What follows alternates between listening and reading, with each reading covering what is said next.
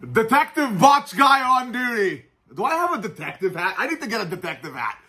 All right, guys, I'm going to show you guys the Fiend actually showing up a little bit sooner than you might think. Now, he had that spot where he kind of popped up on Randy Orton. Everybody saw it. Everybody was kind of marking out on it. Great. But did you see the Fiend actually roll over where the actual side of the ring is and actually go underneath before he actually turned off all the lights? Well, if you didn't see it, I'll tell you one thing. I saw it.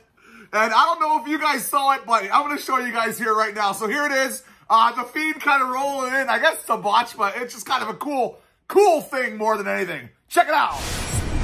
Now, before I show you the video, the first thing you need to know is exactly where he is. Because you don't see a lot of it. You only see a little bit of it, okay? So first of all, the Fiend is right here, okay? So I want you guys to focus on the bottom left corner right here in this spot, okay?